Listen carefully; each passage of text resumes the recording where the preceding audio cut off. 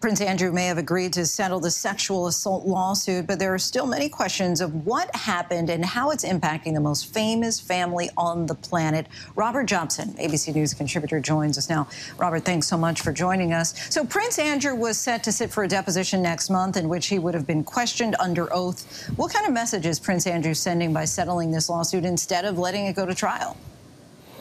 Well, a lot of people over here in the UK are sort of suggesting that if you've got enough money, you can get away with something, and that's how it's been interpreted. Unfortunately for him, it certainly hasn't let him off the hook. It's certainly not necessarily improved his reputation in any way. He's admitted to nothing. He's admitted to nothing, but by paying a substantial amount of money to Virginia Giuffre's charity, there's people here, it's been suggested that that says an awful lot about the situation. I don't think he had much choice, because the deposition that was coming up could have been even more excruciating than that appalling television interview he gave, when a lot of people just gave up on him after that. What does the settlement, though, mean for the royal family, the prestige of the family? Well, I think it's been tarnished. There's no doubt about that. The fact is, this year, though, the Queen's Platinum Jubilee, 70 years on the throne.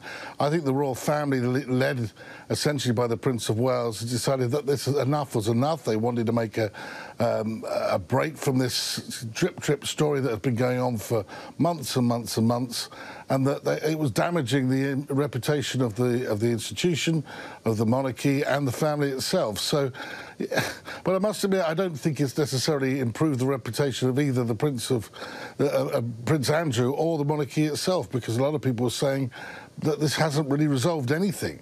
It hasn't proved one way or the other what went on. And you use that word tarnish. Of course, this case has significantly tarnished Andrew's image. He stepped back from royal duties back in 2019.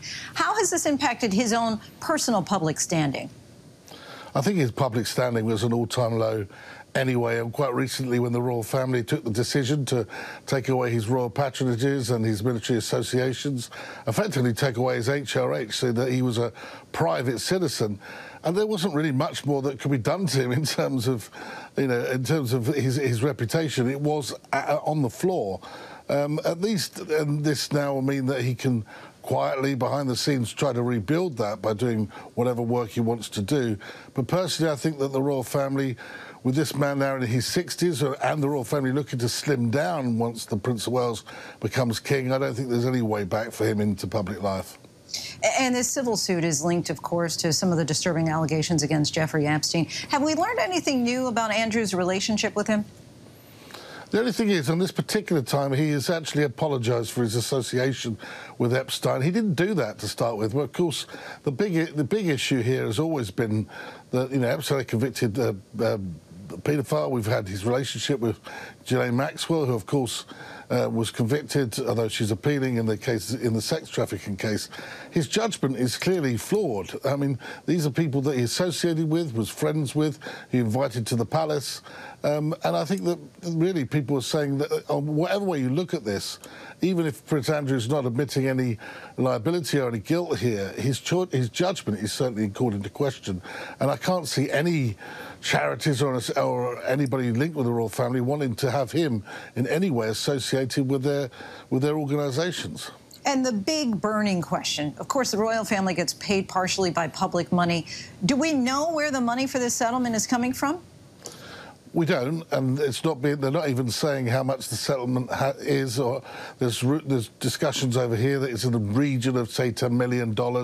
I suspect it'd be less than that, actually. I mean, Virginia Giuffre's had in the region of around about $7 million in payouts, according to some sources, including the $500,000 she got from Epstein way back in 2009 or so. So, will it be public money? I very much doubt it.